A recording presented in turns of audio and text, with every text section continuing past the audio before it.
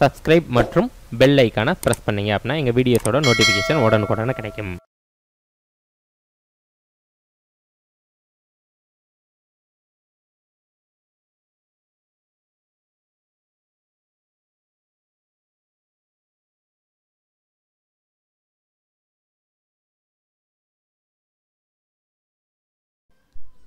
அனைவருக்கும் ஆன்லைன் மீடியாவின் அன்பு வணக்கங்கள். நாம் இந்த வீடியோவில் ஏப்ரல் 9ஆம் தேதிக்கான நடப்பு நிகழ்வுகளிலிருந்து முக்கியமான மல்டிபிள் சாய்ஸ் கொஸ்டின்ஸை நம்ம பார்க்க போகிறோம். அதற்கு போதுமான விளக்கத்தையும் பார்க்க போகிறோம். முதலாவது கேள்வியாக, எந்த அமைச்சகத்துடன் இணைந்து AICTE அமைப்பானது COVID-19 எதிர்கொள்ள சமாதான் எனும் சவாலை மாணவர்களுக்கு அறிமுகம் செய்துள்ளது? எந்த அமைச்சகத்துடன் இணைந்து AICTE அமைப்பானது COVID-19 எதிர்கொள்வதற்காக சமாதான் எனும் சேலஞ்சை மாணவர்களுக்கு அறிமுகம் செய்துள்ளது? எந்த அமைச்சகம்? சுகாதாரம் மற்றும் குடும்ப நலத்துறை அமைச்சகம், மனிதவள மேம்பாட்டுத்துறை அமைச்சகம், உள்துறை அமைச்சகம், புள்ளியியல் துறை அமைச்சகம். இதற்கான சரியான பதில் ஆப்ஷன் பி, மனிதவள மேம்பாட்டுத்துறை அமைச்சகம். MHRD அமைச்சகத்துடன் இணைந்து AICTE அமைப்பானது மாணவர்களுக்கு சமாதான் எனும் சவாலை அறிமுகம் செய்துள்ளது. இந்த சவாலின் மூலமாக ஆராய்ச்சியாளர்கள், கல்வியாளர்கள், கண்டுபிடிப்பாளர்கள் தங்களின் யோசனைகளை முன்வைக்கலாம் COVID-19 எதிர்கொள்வதற்காக. அடுத்ததாக, குறைக்கப்பட்ட நாடாளுமன்ற உறுப்பினர்களின் ஊதியமானது இந்திய தொகுப்பு நிதியில் செலுத்தப்பட உள்ளது. எனவே இந்திய தொகுப்பு நிதி பற்றி குறிப்பிடும் சரத்து என்ன? குறைக்கப்பட்ட நாடாளுமன்ற உறுப்பினர்களின் ஊதியமானது இந்திய தொகுப்பு நிதியில் செலுத்தப்பட உள்ளது. எனவே இந்திய தொகுப்பு நிதி பற்றி குறிப்பிடும் சரத்து என்ன?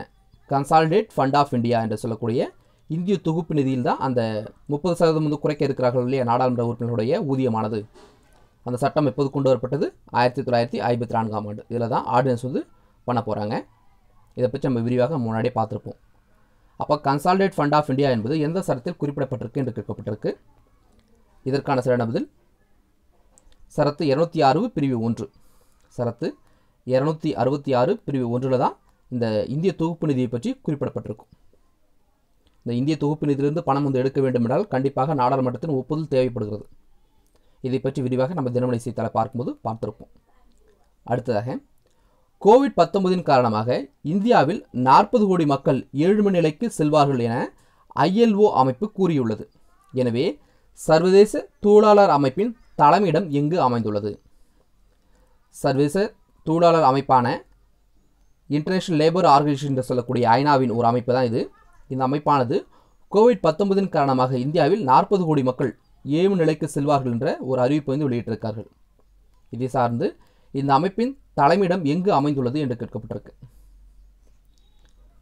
ஜெனீவா, மணிலா, த ஹேக், பெர்ன். இதற்கான சரியான பதில் ஆப்ஷன் ஏ, ஜெனீவா. ஜெனீவா நகரத்தில் தான் இந்த ILO அமைப்புடைய தலைமையகம் என்பது அமைந்திருக்கிறது. இன்டர்நேஷனல் லேபர் ஆர்கனைசேஷன் என்பதாகும். இந்த அமைப்பானது COVID-19 and world of work எனும் அறிக்கையினை வெளியிட்டது. COVID-19 and world of work என்பதை வெளியிட்டது. இதில் தான் இந்த தகவல் குறிப்பிட்டிருந்தாங்க. 19.5 கோடி மக்கள் முழு நேர வேலையை இழப்பார்கள் அப்படின்ற மாதிரியும் ஒரு அறிக்கை இந்த அறிக்கையில் சொல்லப்பட்டிருக்கிறது. உலகம் முழுவதுமாக இந்த அளவுக்கு முழு நேர வேலையை இழப்பார்கள் என்று சொல்லப்பட்டிருக்கு. அடுத்ததாக, சேஃப் எனும் திட்டத்தினை அறிமுகம் செய்துள்ள அமைப்பு எது? சேஃப் எனும் திட்டத்தினை அறிமுகம் செய்துள்ள அமைப்பு எது? NABARD, SIDBI, HDFC, IDBI. நான்காவது கேள்வி. இதற்கான சரியான பதில்னு பார்க்கும்போது சிட்பி அமைப்பு, சிட்பி வங்கி தான் இது அறிமுகம் செய்திருக்கார்கள். சேஃப் எனும் திட்டம். இந்த சேஃப் எனும் திட்டம் என்னன்னு அப்படின்னு நம்ம பார்த்தோம்னா, கை சுத்திகரிப்பான், முகக்கவசங்கள், செயற்கை சுவாச கருவிகள் போன்றவற்றை தயாரிக்கும் சிறு குறு நிறுவனங்களுக்கு அவசர கால கடன் வழங்கும் திட்டமாகும். அவசர கால கடன் வழங்கும் திட்டமாகும். என்னெல்லாம் இப்போதும் இதற்குடைய தேவை என்பது அதிகரித்திருக்கிறது இல்லையா? அதனால் இதெல்லாம் மேனுஃபேக்சரிங் ஈடுபடக்கூடிய கம்பெனிகளுக்கு விரைவாக கடன் வழங்கக்கூடிய வகையில் தான் இந்த திட்டம் என்பது தீட்டப்பட்டிருக்கிறது. இந்த அமைப்பால் சிட்பி என்ற பேங்கால் அந்த திட்டம் தொடங்கப்பட்டிருக்கிறது. இந்த சிட்பி பேங்கை பொறுத்த வரைக்கும் small industries development bank of India, இதோட சுருக்கம் தான் சிட்பி என்று சொல்லப்படுகிறது. இந்த பேங்கானது 1990 ஏற்படுத்தப்பட்டது. லக்னோவினை தலைமையிடமாக கொண்டு செயல்பட்டு வருகிறது. சிட்பி வங்கி சிறு குறு நிறுவனங்களை காப்பாற்றுவது இந்த வங்கி அளப்பரியதாக இருக்கிறது. அடுத்ததாக WHO தரத்தின்படி கை சுத்திகரிப்பானில் இருக்க வேண்டியவை என்ன? இப்போது நம்ம நிறைய கை சுத்திகரிப்பானை பற்றி பேசிட்டு இருக்கோம், ஹேண்ட் சானிடைசரை பற்றி நம்ம வந்து பேசிட்டு வரோம். இந்த COVID-19 எதிர்கொள்வதற்காக அடிக்கடி சோப்பு போட்டு கை கழுவ வேண்டும், இல்லை ஹேண்ட் சானிடைசரை யூஸ் பண்ணணும்னு சொல்கிறாங்க இல்லையா? அதை சார்ந்து உலக சுகாதார நிறுவனமானது கை சுத்திகரிப்பானில் இருக்க வேண்டியவை என்னென்ன அப்படின்ற மாதிரி ஒரு ரிப்போர்ட் வந்து கொடுத்துருக்காங்க. சப்போஸ் உங்களோட ஹேண்ட் சானிடைசரை நீங்கள் வந்து வாங்க முடியல அப்படின்னு சொல்லி நீங்களே தயாரிக்கக்கூடிய வகையில் இதெல்லாம் இருக்கணும் அப்படின்ற மாதிரி தான் ஒரு அறிக்கை என்பது கொடுக்கப்பட்டிருக்கிறது. அந்த காரணமாக இதில் எதெல்லாம் இருக்க வேண்டும் ஹேண்ட் சானிடைசரில் அப்படின்ற மாதிரி தான் கேள்வியானது கேட்கப்பட்டிருக்கிறது. WHO தரத்தின்படி கை சுத்திகரிப்பானில் இருக்க வேண்டியவை என்னென்ன? Isopropyl alcohol, glycerol, hydrogen peroxide என்று கொடுக்கப்பட்டிருக்கு. இந்த மூன்றுலையும் இதெல்லாம் இருக்க வேண்டும் என்று கேட்கப்பட்டிருக்கிறது.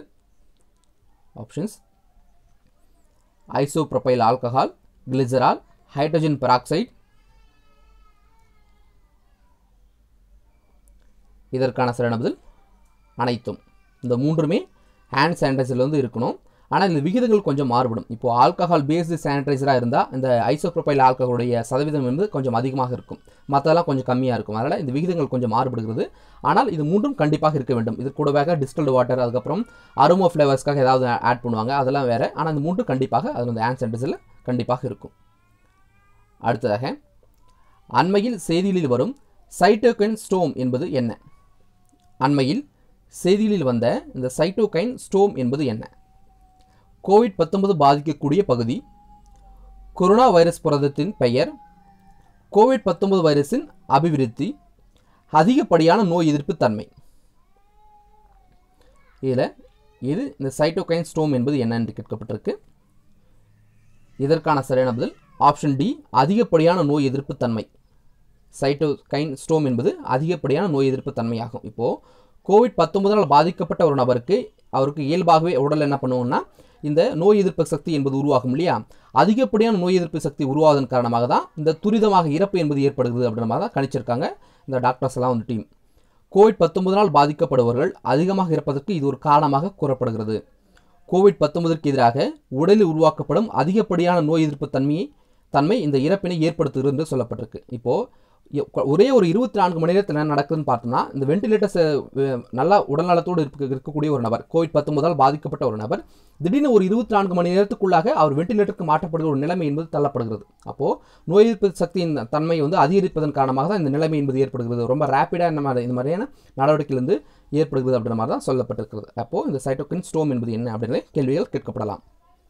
இது சார்ந்து நிறைய செய்தித்தாள்கள், அதுவும் குறிப்பாக ஆங்கில செய்தித்தாள்லாம் செய்தி வந்ததன் காரணமாக தான் இந்த கேள்வியானது எடுக்கப்பட்டது. அடுத்ததாக அண்மையில் செய்தியில் வந்த பெஞ்ச் புலிகள் காப்பகம் எந்த மாநிலத்தில் அமைந்துள்ளது? அண்மையில் செய்திகளில் வந்த பெஞ்ச் புலிகள் காப்பகம் என்பது எந்த மாநிலத்தில் அமைந்துள்ளது? Bench tiger reserve. இதற்கான சரியான பதில் மத்திய பிரதேச மாநிலத்தில் அமைந்திருக்கிறது. பெஞ்ச் புலிகள் காப்பகமானது மத்திய பிரதேச மாநிலத்தில் அமைந்திருக்கிறது. நியூயார்க்கின் பிராங்க்ஸ் உயிரியல் பூங்காவில் புலிக்கு வந்து COVID-19 உறுதி செய்யப்பட்டது இல்லையா? அதை சார்ந்த இந்த செய்தியானது செய்தித்தாளை நம்ம வந்து படிச்சிருந்தோம். இதுதான் ஏப்ரல் 9ஆம் தேதிக்கான நடப்பு நிகழ்வுகளிலிருந்து எடுக்கப்பட்ட முக்கியமான மல்டிபிள் சாய்ஸ் கொஸ்டின். உங்களுக்கு ரொம்ப பயனுள்ளதாக இருந்திருக்கும் என நம்புறேன். மீண்டும் சந்திப்போம். நன்றி, வணக்கம்.